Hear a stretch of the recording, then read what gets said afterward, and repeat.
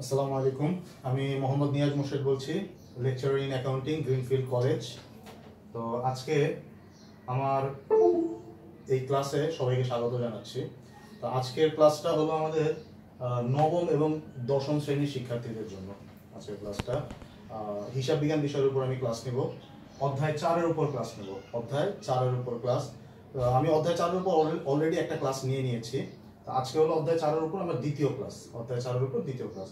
তো আজকে আমি আমার ক্লাসে সৃজনশীল ক এর জন্য খুব গুরুত্বপূর্ণ দুইটা কোশ্চেন নিয়ে আলোচনা করব। সৃজনশীল ক এর জন্য আসতে পারে খুব গুরুত্বপূর্ণ দুইটা কোশ্চেন নিয়ে আমি আলোচনা করব এবং ক্লাস শেষে আমি কিছু বাড়ির কাজ দেব। এবং পাশাপাশি আজকে সবার জন্য একটা কোশ্চেন আমি এখানে লিখে দিব। দেখা যাক যে এটা কে কে পারে, এটা আমি দেখবো আর কি।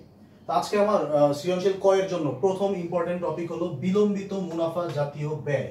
বিলম্বিত মুনাফা জাতীয় ব্যয় সৃজনশীল ক এর জন্য খুবই গুরুত্বপূর্ণ একটা কোয়েশ্চেন, বিলম্বিত মুনাফা জাতীয় ব্যয়। তো বিলম্বিত মুনাফা জাতীয় ব্যয় এই জিনিসটা কি, এটা আমাদের আগে জানতে হবে এবং বুঝতে হবে। আমরা মুখস্থ না করে একটু বুঝে বুঝে এগুলো করার চেষ্টা করব। তো বিলম্বিত মুনাফা জাতীয় ব্যয় নিয়ে আমি বলছি, তাহলে সবাই একটু মনোযোগ দিয়ে শোনো। বিলম্বিত মুনাফা জাতীয় ব্যয় এটা হলো এমন একটি মুনাফা জাতীয় ব্যয়। মুনাফা জাতীয় ব্যয় সম্পর্কে আমরা আমাদের আগের ক্লাসে জানতে পেরেছি। মুনাফা জাতীয় ব্যয় হলো কোনগুলো? যেসব ব্যয়ের অ্যামাউন্ট অনেক ছোট হয়, পরিমাণে অনেক ছোট হয়, যেসব ব্যয়ের ফলাফল অনেক দীর্ঘস্থায়ী হয় না, অল্প সময়ের জন্য সেটার ফলাফলটা ভোগ করা যায়, এবং যেসব ব্যয় নিয়মিত ঘটে, মানে খুব ঘন ঘন ঘটে, সেগুলোকে বলা হয় কি মুনাফা জাতীয় ব্যয়। আর বিলম্বিত মুনাফা জাতীয় ব্যয় কি? বিলম্বিত মুনাফা জাতীয় ব্যয় এমন এক ধরনের ব্যয় যেই ব্যয়টা মুনাফা জাতীয় ব্যয়ের মতো, কিন্তু এটার সুবিধা 1 বছরের বেশি সময় পর্যন্ত পাওয়া যায়। এটা হলো মেইন ফিচার। বিলম্বিত মুনাফা জাতীয় ব্যয়ের মেইন ফিচার হলো এটা, ভালো করে মাথায় রাখতে হবে। বিলম্বিত মুনাফা জাতীয় ব্যয় হলো এমন একটা ব্যয় যেটা মুনাফা জাতীয় ব্যয় হওয়া সত্ত্বেও এটার যে সুবিধাটা বা এটার যে ফলাফলটা, এটা চলতি বছরের মধ্যে না থেকে এটা অনেক বছর পর্যন্ত ভোগ করা যায়। সেই ধরনের ব্যয়কে কি ব্যয় বলা হয়? বিলম্বিত মুনাফা জাতীয় ব্যয় বলা হয়। সিম্পল কথা, কিন্তু মুনাফা জাতীয় ব্যয় হওয়া সত্ত্বেও এটার সুবিধাটা অল্প সময়ের জন্য পাবো না, বরং এটার সুবিধাটা আমি অনেক বেশি সময়ের জন্য পাবো, 1 বছরের বেশি সময় পর্যন্ত পাবো। সেটাকে বলা হবে কি? বিলম্বিত মুনাফা জাতীয় ব্যয়। ওকে, এখন নবম এবং দশম শ্রেণীর জন্য বিলম্বিত মুনাফা জাতীয় ব্যয় নিয়ে যদি আমি বলতে চাই, তাহলে মাত্র 3টি বিলম্বিত মুনাফা জাতীয় ব্যয়ের কথা মনে রাখলেই চলবে। যেই 3টি মুনাফা জাতীয় ব্যয় আমি এখানে লিখে দিয়েছি, 1 নম্বর, 2 নম্বর, 3 নম্বর। এই 3টি মনে রাখলেই আমার মনে হয় চলবে 9-10 এর জন্য। আচ্ছা, তো প্রথম বিলম্বিত মুনাফা জাতীয় ব্যয়টা হলো কি? ব্যবসা স্থানান্তর ব্যয়। তো এমন হতে পারে যে আমার ব্যবসাটা একটা স্থান থেকে আরেকটা স্থানে স্থানান্তর করা হয়েছে। স্থানান্তর করলে বিভিন্ন ধরনের ব্যয় হতে পারে, যেমন ট্রাক ভাড়া হতে পারে, তারপরে কুলির মজুরি হতে পারে, এরকম বিভিন্ন ধরনের ব্যয় হতে পারে। এটাকে বলা হচ্ছে কি? ব্যবসায়ের স্থানান্তর ব্যয়। তো ব্যবসায়ের স্থানান্তর ব্যয় এটা কিন্তু নর্মালি মুনাফা জাতীয় ব্যয়ের মতোই। মুনাফা জাতীয় ব্যয়ের মতো হওয়া সত্ত্বেও এটার সুবিধাটা একটু খেয়াল করে দেখবা। এই যে স্থানান্তরের যে ব্যয়টা করেছি, এই ব্যয়ের জন্য যে আমি কি করেছি, ব্যবসাটা স্থানান্তর করেছি। এই স্থানান্তরের সুবিধাটাও, ব্যবসাটা ওইখানে যতদিন থাকবে আমি কিন্তু সারা জীবনে পেতে থাকবো। মনে করো আমি একটা ব্যবসা আমার ধানমন্ডিতে ছিল, ধানমন্ডি থেকে আমি আমার ব্যবসাটা মিরপুর 10 নম্বরে স্থানান্তর করেছি। মিরপুর 10 নম্বরে স্থানান্তর করতে আমার টোটাল খরচ হয়েছে 15,000 টাকা। তাহলে ব্যবসায় স্থানান্তর ব্যয় কত? 15,000 টাকা। তো এই ব্যয়টা আমাকে কিন্তু ততদিনই সুবিধা দিবে যতদিন মিরপুর 10 নম্বরে আমার ব্যবসাটা থাকবে। তো মিরপুর 10 নম্বরে অবশ্যই আমার ব্যবসাটা অল্প সময়ের জন্য থাকবে না, অনেক বেশি সময়ের জন্য থাকবে। তাই জন্য ব্যবসায় স্থানান্তর ব্যয় এটা মুনাফা জাতীয় ব্যয় না হয়ে এটা আমাদের কি হবে? বিলম্বিত মুনাফা জাতীয় ব্যয়। ওকে, বুঝে এরপর বলা আছে নতুন পণ্যের গবেষণা ব্যয়। নতুন পণ্য বাজারে ছাড়ার আগে আমার মনে হলো একটা নতুন পণ্যের কথা, ধুম করে আমি ছেড়ে দেবো, এরকম না। কিন্তু নতুন পণ্য বাজারে ছাড়ার আগে অবশ্যই বাজারে বিভিন্ন ধরনের গবেষণা করতে হয়, যে আমার যারা ক্রেতা বা যারা ভোক্তা, তাদের চাহিদা, তাদের ফ্যাশন, রুচি, অভিরুচি, এগুলো বিভিন্ন ব্যাপারে আমাকে গবেষণা করতে হবে, আমাকে জরিপ চালাতে হবে। জরিপ চালিয়ে কিন্তু তারপরে আমি আমার নতুন পণ্যটা তৈরি করব। তো যে কোনো নতুন পণ্য বাজারে ছাড়ার আগে ওইটার একটা গবেষণা করতে হয়। এই গবেষণার পিছনে কিছু ব্যয় করতে হয়, সেটাকে বলা হচ্ছে কি? নতুন পণ্যের গবেষণা ব্যয়। আর নতুন পণ্যের গবেষণা ব্যয় এটা মুনাফা জাতীয় ব্যয়ের মতো হলেও এটার সুবিধাটা 1 বছরের বেশি সময় পর্যন্ত স্টে করবে। 1 বছরের বেশি সময় পর্যন্ত স্টে করবে। তাই নতুন পণ্যের গবেষণা ব্যয় এটা আমাদের নরমাল মুনাফা জাতীয় ব্যয় না হয়ে এটা আমাদের হবে কি বিলম্বিত মুনাফা জাতীয় ব্যয়। কারণ নতুন পণ্যটা বাজারে যতদিন থাকবে এটা গবেষণার সুবিধাটা আমি ততদিনই পাবো। তাহলে নতুন পণ্যের গবেষণা ব্যয় এটা আমাদের মুনাফা জাতীয় ব্যয় না, বরং এটা আমাদের বিলম্বিত মুনাফা জাতীয় ব্যয়। আচ্ছা, তারপর লাস্ট মুনাফা জাতীয় ব্যয়টা হলো বিজ্ঞাপনের জন্য অত্যাধিক ব্যয়। তো এখানে একটু খেয়াল রাখতে হবে, আমি কিন্তু বিজ্ঞাপনের জন্য ব্যয় লিখিনি, আমি লিখেছি বিজ্ঞাপনের জন্য অত্যাধিক ব্যয়। তো you have to emphasize on this word, that is অত্যাধিক ব্যয়। কারণ বিজ্ঞাপনের জন্য যদি ব্যয় করা হয় তাহলে সেটা কিন্তু আমাদের বিলম্বিত মুনাফা জাতীয় ব্যয় হবে না। বিজ্ঞাপন ব্যয় বলতে বোঝাচ্ছে যে এটা চলতি বছরের জন্য ব্যয়, তাহলে সেটা বিজ্ঞাপন ব্যয় হবে কি আমাদের মুনাফা জাতীয় ব্যয়। কিন্তু বিজ্ঞাপনের জন্য যদি অত্যাধিক ব্যয় করা হয়, অত্যাধিক মানে বিজ্ঞাপনের জন্য আমি অতিরিক্ত ব্যয় করে ফেলেছি, তো বিজ্ঞাপনের জন্য যদি অতিরিক্ত ব্যয় করি তাহলে সেই অতিরিক্ত ব্যয়ের সুবিধাটা কিন্তু আমরা শুধু চলতি বছরই পাবো না, বরং এই অতিরিক্ত ব্যয়ের সুবিধাটা আমরা পরবর্তী বছরগুলোতেও পাবো।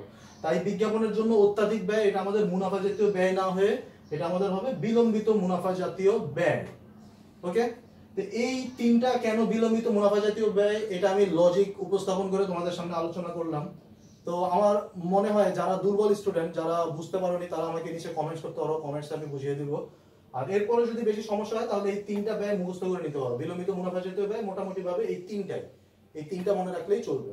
আচ্ছা, এরপরে সৃজনশীল কয়ের জন্য আরেকটা খুব ইম্পর্টেন্ট কোশ্চেন হলো মূলধন জাতীয় প্রাপ্তি। মূলধন জাতীয় প্রাপ্তি, তা আমরা সবাই জানি প্রাপ্তি মানে কি? প্রাপ্তি মানে হলো পাওয়া, টাকা পাওয়া। প্রাপ্তি মানে হলো কি? পাওয়া। আর মূলধন জাতীয় বলতে কি বোঝায়? নিয়মিত নাকি অনিয়মিত? এর আগের ক্লাসে আলোচনা করেছি। মূলধন জাতীয় মানে যেটা অনিয়মিত, মানে রেগুলারলি যে প্রাপ্তিটা হয় না। তাহলে মূলধন জাতীয় প্রাপ্তি মানে হলো কি? যেই প্রাপ্তিটা, যেই টাকা প্রাপ্তিটা বা যেই ব্যাংক প্রাপ্তিটা, যেই প্রাপ্তিটা নিয়মিত ঘটে না, যেই প্রাপ্তি নিয়মিত ঘটে না, অনেকদিন পর পর ঘটে, যেই প্রাপ্তির অ্যামাউন্টের পরিমাণ বড় হয় এবং যেই প্রাপ্তির সুবিধাটা এক বছরের মধ্যে না থেকে এটা অনেক বছর পর্যন্ত পাওয়া যায়, সেটাকে বলা হচ্ছে কি? মূলধন জাতীয় প্রাপ্তি। তো 9-10 এর জন্য, নবম দশম শ্রেণীর জন্য মূলধন জাতীয় প্রাপ্তি মোটামুটি ভাবে এই তিনটা মনে রাখলেই চলবে। সৃজনশীল ক এর জন্য এই কোশ্চেনটা খুব ইম্পর্টেন্ট, তিনটা মনে রাখলেই চলবে। একটা হলো ব্যবসায়ে মূলধন আনয়ন। তো এটা নরমালি চিন্তা করা যাচ্ছে যদি ব্যবসায় মূলধন কে আনে? মালিক আনে। মালিক কিন্তু ব্যবসায় এত ঘন ঘন মূলধন আনবে না। মালিক একবারে ব্যবসায় মূলধন আনবে, মূলধন আনার পর এই মূলধনটাকে ব্যবসায় প্রসেস করবে, প্রসেস করার পর মুনাফা করবে, মুনাফা করার পর সেই মুনাফাটা গ্রহণ করবে। বারবার যদি সে মূলধন দেয়, মূলধন দিলে কিন্তু সে এই ব্যবসার প্রতি তার একটা অনীহা সৃষ্টি হয়ে যাবে। তো ব্যবসায় মূলধন আনার নর্মাল সেন্সে ব্যবসায় মূলধনটা কিন্তু এত ঘন ঘন আসে না। আর ব্যবসায় মূলধনটা আসলে এই মূলধনটার স্থায়িত্বটা অনেক বেশি হয়ে থাকে, অনেক বেশি, মানে এক বছরের বেশি সময়কাল পর্যন্ত হয়ে থাকে। এই জন্য ব্যবসায় মূলধন আনয়ন এটা ব্যবসায়ের পয়েন্ট অফ ভিউ থেকে একটা প্রাপ্তি, কারণ মূলধন আনা হলে ব্যবসায় টাকা আসছে। আর ব্যবসায় যদি টাকা আসে তাহলে এই টাকাটা কিন্তু বারবার আসবে না, এটা অনেক সময় পর্যন্ত থাকবে। এই জন্য এটা আমাদের কি? মূলধন জাতীয় প্রাপ্তি। 2 নম্বরে দিয়েছি আমি ঋণ গ্রহণ। মূলধনে যদি ঘাটতি দেখা যায় তখন ব্যবসায় এই মূলধনের ঘাটতি পূরণ করে কিসের মাধ্যমে? ঋণের মাধ্যমে। ঋণটা আত্মীয় স্বজনের কাছ থেকে নিতে পারে, বন্ধু বান্ধবের কাছ থেকে নেওয়া হতে পারে, ব্যাংকে থেকে নেওয়া হতে পারে। তো এই ঋণ গ্রহণ এটা ব্যবসার জন্য একটা প্রাপ্তি, বোঝাই যাচ্ছে। কারণ ঋণ গ্রহণ করলে ব্যবসায় টাকা আসে নাকি ব্যবসা থেকে টাকা যায়? ব্যবসায় টাকা আসে, তাহলে এটা একটা প্রাপ্তি। আর একটা ব্যবসা মূল ঋণ কিন্তু এত ঘন ঘন গ্রহণ করবে না, কারণ ঋণ যদি এত ঘন ঘন গ্রহণ করে তাহলে কিন্তু ব্যবসায় দেউলিয়া হয়ে যাওয়ার সম্ভাবনা থাকে, কারণ সে ঋণ তো পরিশোধ করতে হবে। তাহলে ঋণ গ্রহণ এটা একটা প্রাপ্তি, কিন্তু এটা কি ধরনের প্রাপ্তি? মূলধন জাতীয় প্রাপ্তি।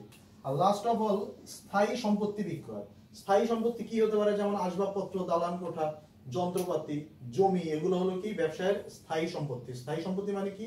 যেসব সম্পত্তির স্থায়িত্ব 1 বছর সময়কাল পর্যন্ত না থেকে অনেক বেশি সময়কাল পর্যন্ত থাকে সেটাকে বলা হয় স্থায়ী সম্পত্তি। স্থায়ী সম্পত্তির উদাহরণ আমি কি বললাম? হতে পারে মেশিন, হতে পারে দালান কোঠা, হতে পারে অফিস সরঞ্জাম, হতে পারে আসবাবপত্র, হতে পারে ভূমি। এগুলো আমাদের সম্পত্তি, কিন্তু কি ধরনের সম্পত্তি? স্থায়ী সম্পত্তি। এই সবগুলা সম্পত্তির দিকে খেয়াল করলে তোমরা দেখতে পাবা যে এই সম্পত্তিগুলো কিন্তু ব্যবসায় নরমালি অল্প সময়ের জন্য থাকে না, অনেক বেশি সময়কাল পর্যন্ত থাকে। এই জন্য এগুলা কি? স্থায়ী সম্পত্তি। আর এই স্থায়ী সম্পত্তি এমন হতে পারে যে একটা ব্যবসায় স্থায়ী সম্পত্তি, তার এটা দরকার পড়ছে না, এটা বিক্রি করে দিচ্ছে, এরকম হয়। কিন্তু পুরান হয়ে গেলে সেটা কি করে দেয়? বিক্রি করে দেয়। তাহলে বিক্রি করে দিলে ব্যবসায় কি টাকা পায় নাকি টাকা দেয়? টাকা পায়, কারণ স্থায়ী সম্পত্তিটা যদি বিক্রি করা হয় তাহলে ব্যবসায় কি করবে? টাকা পাবে। পাইলে ব্যবসার জন্য এটা কি? প্রাপ্তি। আর নরমালি চিন্তা করে দেখো তো, একটা ব্যবসা স্থায়ী সম্পত্তি কি বারবার বিক্রি করে? স্থায়ী সম্পত্তি কিন্তু বারবার বিক্রি করে না। একটা ব্যবসা পণ্য বারবার বিক্রি করে, কিন্তু স্থায়ী সম্পত্তি কিন্তু বারবার বিক্রি করে না। তাহলে স্থায়ী সম্পত্তি বিক্রয় এটা একটা প্রাপ্তি, কিন্তু এটা অনিয়মিত প্রাপ্তি। তাই জন্য এটা কি ধরনের প্রাপ্তি হবে? মূলধন জাতীয় প্রাপ্তি।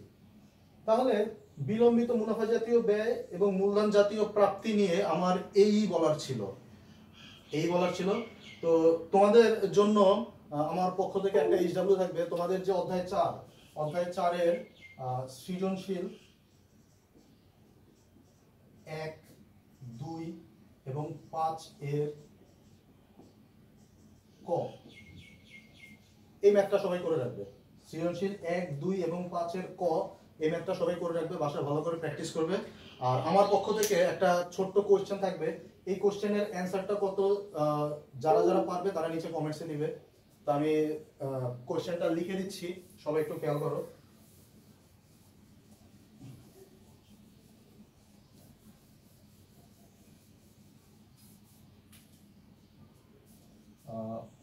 মিস্টার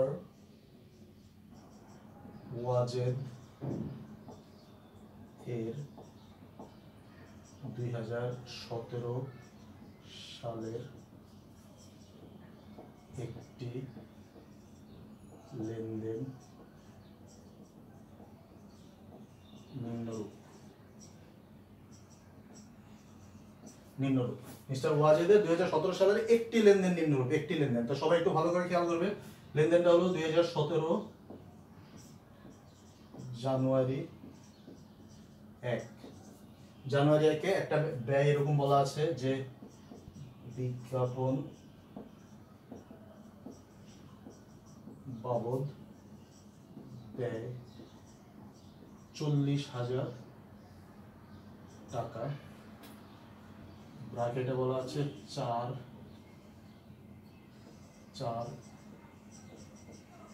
বছরের জন্য। ওকে, 4 বছরের জন্য। এটা হলো আমাদের উদ্দীপক। মিস্টার ওয়াজেদের 2017 সালে জাস্ট একটি লেনদেন দেওয়া আছে, সেটা হলো জানুয়ারি 1 বলা আছে বিজ্ঞাপন বাবদ ব্যয় 40,000 টাকা, ব্র্যাকেটে একটা কথা বলা আছে 4 বছরের জন্য। ওকে, এখন প্রশ্ন হলো, প্রশ্ন দুইটা, হ্যাঁ ভালো করে খেয়াল করবে। একটা প্রশ্নের ভিতরে আমি দুইটা জিনিস চাচ্ছি। একটা হলো মুনাফা জাতীয় ব্যয় কত, এটা, আর আরেকটা হলো বিলম্বিত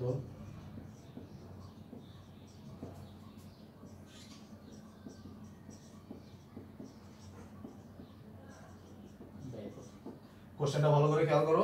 দুইটা কোশ্চেন চেয়েছি এখানে আমি। একটা হলো মুনাফা জাতীয় ব্যয় কত, এটা একটা, আর একটা হলো বিলম্বিত মুনাফা জাতীয় ব্যয় কত। তো যারা যারা পারবে তারা নিচে কমেন্টস করে জানাবে আমাকে, আমি আনসারটা পরে দিয়ে দেবো ইনশাআল্লাহ। ঠিক আছে, তাহলে আজকের ক্লাস আমাদের এতটুকু পর্যন্তই। তৃতীয় ক্লাস দেখার আমন্ত্রণ জানিয়ে আজকের ক্লাস এখানেই শেষ করছি। তৃতীয় ক্লাসে আমরা মোটামুটিভাবে ক্রিটিক্যাল কয়েকটা লেনদেন নিয়ে একটা সৃজনশীল সলভ করার চেষ্টা করব। তো তৃতীয় ক্লাস দেখার আমন্ত্রণ জানিয়ে আজকের ক্লাস এখানেই শেষ করছি। আসসালামু আলাইকুম, আমার জন্য সবাই দোয়া রাখবেন।